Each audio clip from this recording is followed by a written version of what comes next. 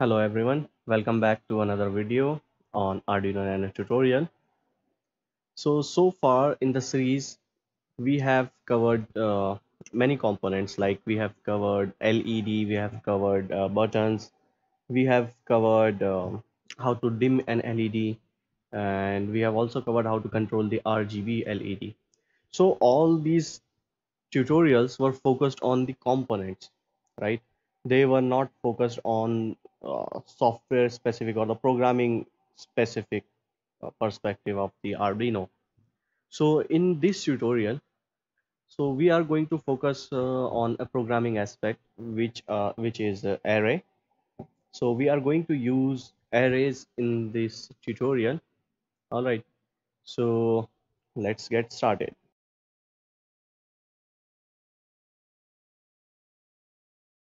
So I have already opened my sketch. So as you can see, I'm using a new sketch for this one. All right, so we can just click on this to get a new sketch. All right, so first thing that we need to do is uh, let us save this sketch first. All right,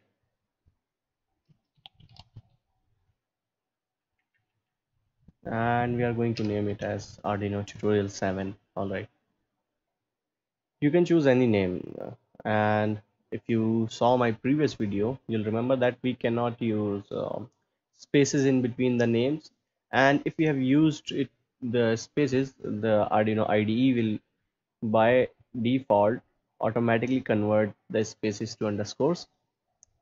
So first of all, let us define the pins that we are using to connect the LEDs. So I'm going to use the constant int, and I'm going to name it as 2. So since we are using from pin D2 to D11, so we'll start with a value of 2 and we'll go up to 11. All right.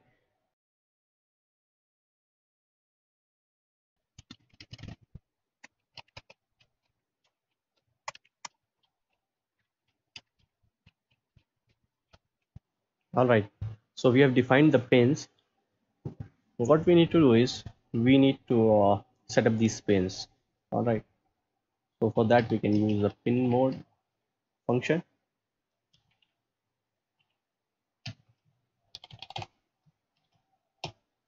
and we need to do this for all of these pins, right?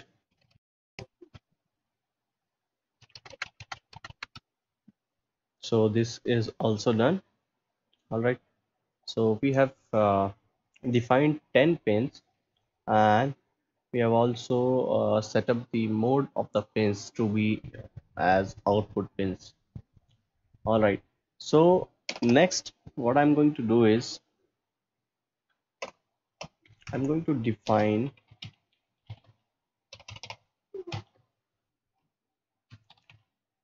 num underscore LEDs as 10. So the benefit of using a defined value is, so in the future, let's say we want to change the number of LEDs to less or more, and according to that we want to change the size of our array. So we can simply change the value here, and let me define the array also. To define an array, we can simply use the int, and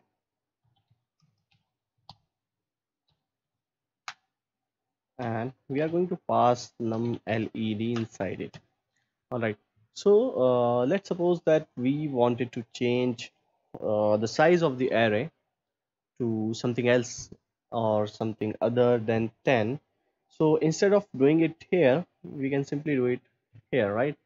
And if we are using the size of the array to control a loop, it will automatically change over there also. We won't be required to change this value at different places, and it is best practice to use constants or define values for uh, literals or numbers, right? So instead of using 5 directly here, it is better to use a literal in place of it. All right. So let us compile this code. All right, so I'm going to change it back to 10. Save it. Let us just compile it.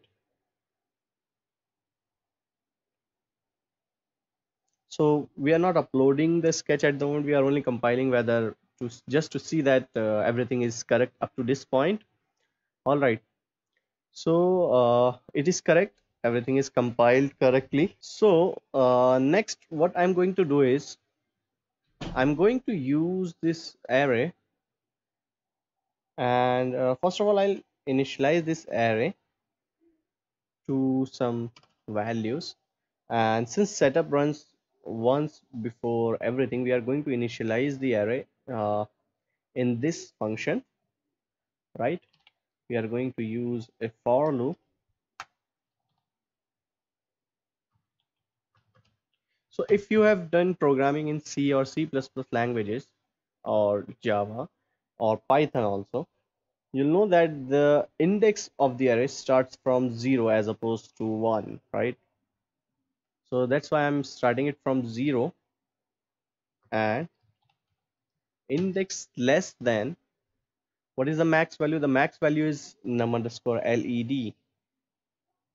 So we are going to use that here. So you can see the benefit right here.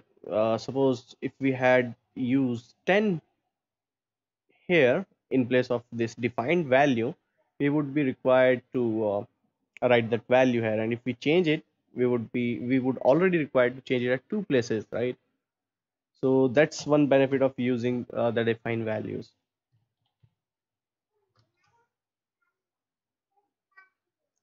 So what I'm going to do is I'm going to initialize each of the values inside this array to 0. 0 means that, or we can say that to low value, right? Right. Let us save it and compile it again, just to be sure that everything is correct, right? So we have initialized the array to be sure that our LEDs are on by default. Not, sorry, not on. They are off by default when this program loads. All right. So this is the loop. So what I'm going to do is, so I'm going to simply start a loop. I'll simply switch on each of the LEDs once, and I'll switch it off. All right. All right. So let me again start a loop. Let me just copy it right from here, so it is faster than typing same thing over and over again. All right. So what I'm going to do is I'm going to switch on the first LED,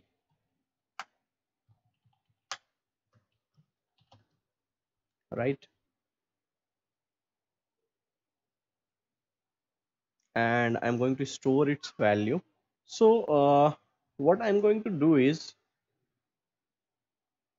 I'm going to store alternate values in the array, right? So what I meant by that is, so if index mod 2 equals to 0, that means if our index is even, we are going to place a high value in the array, right? And else we are going to place a low value in the array, right? So we have initialized the array. So next what we are going to do is we are simply going to display this array on the output, right? So for that, again, we are going to use a for loop, right? So here's one more thing. I'm going to do one more thing, right?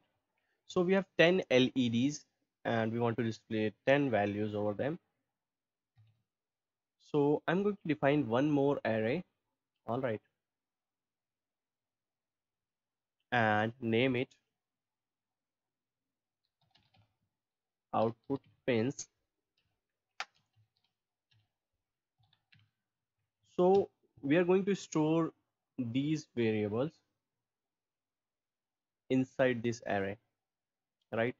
So we are going to remove this, and then we'll be using this array to output the LED pins, right?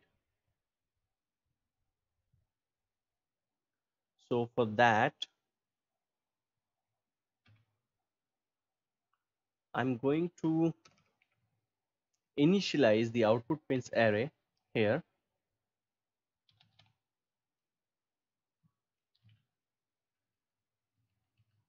and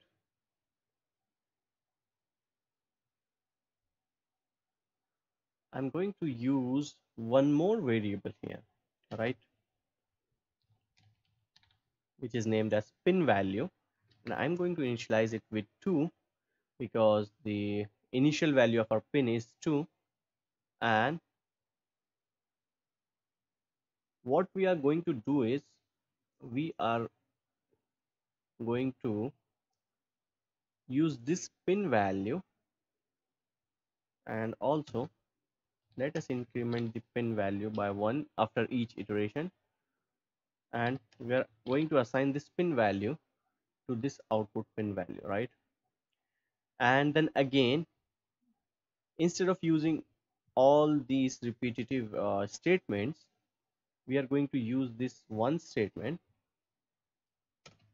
right? And we are going to use this variable or this location of the array, and we are going to make it output, right?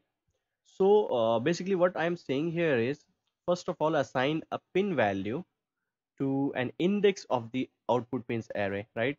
We are doing that here.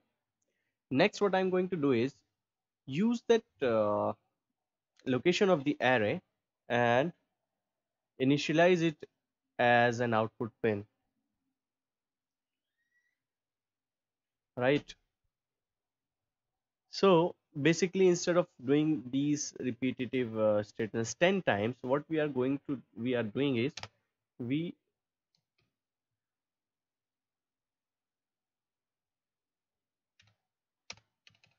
we are using the array to initialize our pins, and we don't need these values also, right? And we are initializing the output. So this is our pin array, which points to different pins on the Arduino, and this is an array to store the data, or to store what value we want to show on which pin, right? All right, so let's quickly get back to our array, right? So let me use the digital write method, or write digital write function, and let me use output pins array here at index, and what we want to output is that is represented at this value, right?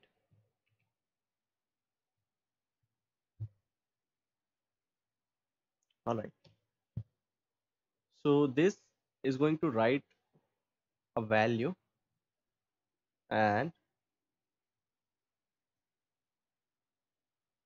then what it is going to do is it is going to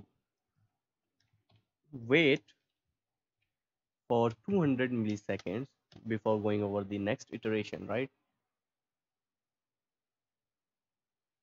So this is the program, and after this we are like it is going to continue it forever. So we are going to provide a delay of 500 milliseconds, and then we are again going to initialize all the LEDs back to zero, back to low voltages, right? So that we can again see this effect, since this loop function runs over and over in the Arduino. All right, so let us save this and let's compile it first and see if we have any error issues. So as you can see that we don't have any issues here, right? All right, So at this moment I'm going to connect my Arduino to my system. Okay, so I've already connected the circuit. As you can see, we have multiple LEDs with us this time. So I'm not going to go into the details how to create the circuit board, because it is not a difficult circuit to make, and focus of this tutorial is not on circuit building but on the software part. So but I'll still explain the circuit. So we have 10 LEDs here, and these are the negative terminals and these are the positive terminals, right? So each of the positive terminal is connected to one jumper cable here, right? We have 10. So I have used a ribbon cable, so it is easier to manage this ribbon cable. All right, and this wire right here is the common, and it is connected to the ground of the Arduino, right? So in the Arduino,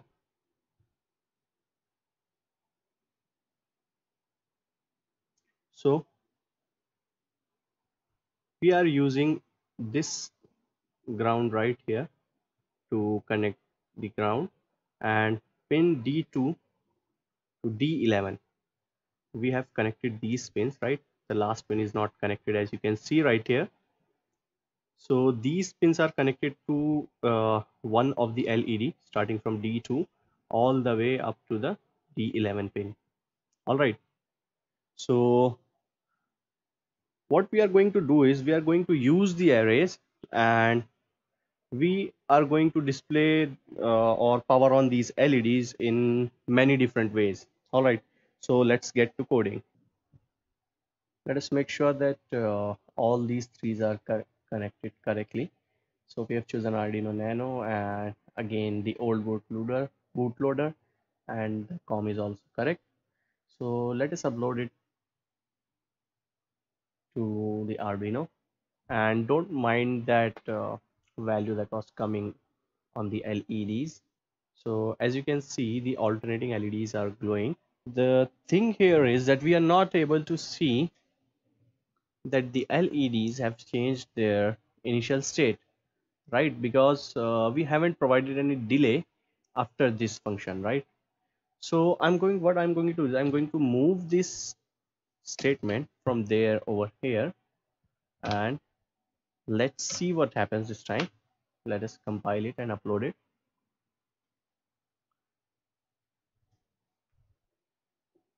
So you will see that alternating LEDs are glowing, and there is one more thing, right? So everything is not as we expect the code to go for the first time.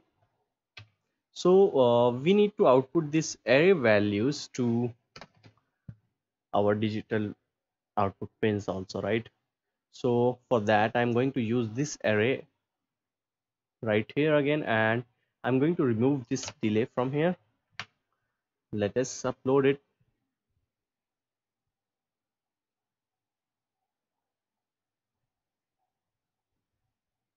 So as you can see, this is looking better, right? So this is a nice effect. All right, so let us make some changes to the code, right? So this was just for testing that all of our pins were connected correctly. Let us make some changes to this code. All right, so what I'm doing here is we are using the alternate indices to switch on the LED to a high value or a low value, right? So this time let me remove this, or let me comment it out,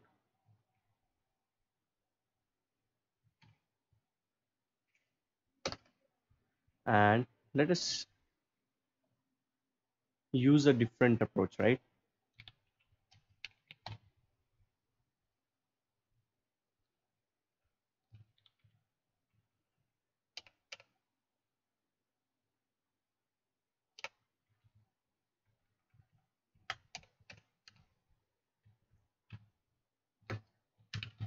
So what I'm going to use is I'm going to use a random function with two values. So what it will do is it will return either 0 or 1, right?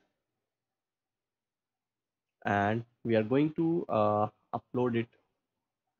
All right, so it will return either 0 or 1. So I've explained this random function in my previous videos also. If you haven't watched them, do watch them. All right, so let us upload it and let's see what happens this time.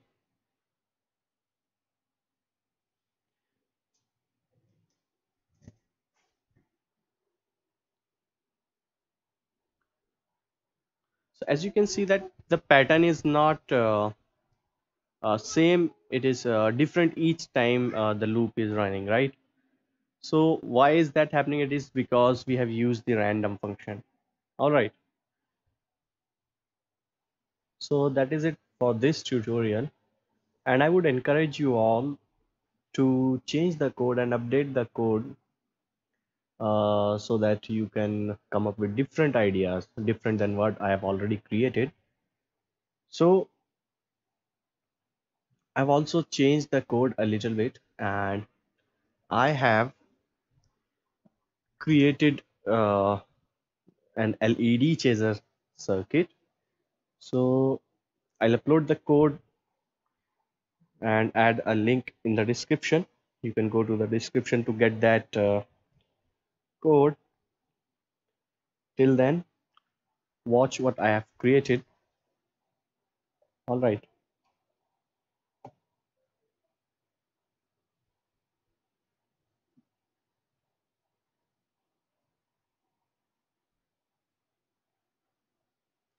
So this is the LED chaser circuit, and I'll add the link for it also in the description.